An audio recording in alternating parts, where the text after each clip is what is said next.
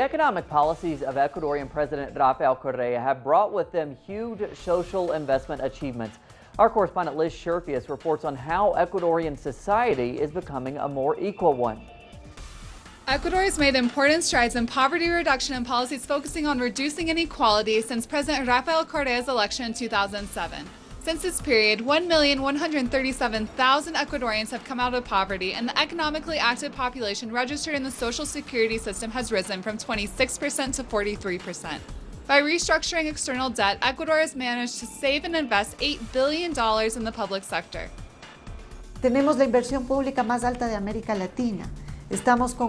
We have the highest public investment in Latin America. Our investment is 15% of the gross domestic product.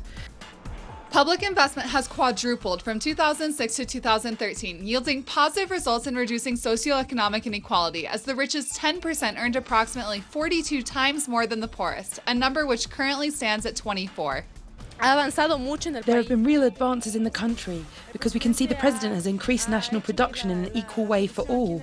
You can really see the results. De manera equitativa para todos, y de esta manera sí se ha visto resultados favorables. Through the continuation of programs focused on diminishing inequality and further increasing social and economic investment, Ecuador is working to eradicate poverty by the end of President Correa's term in 2017. Liz Sherfius, Telesur, Ecuador. And thanks to Liz.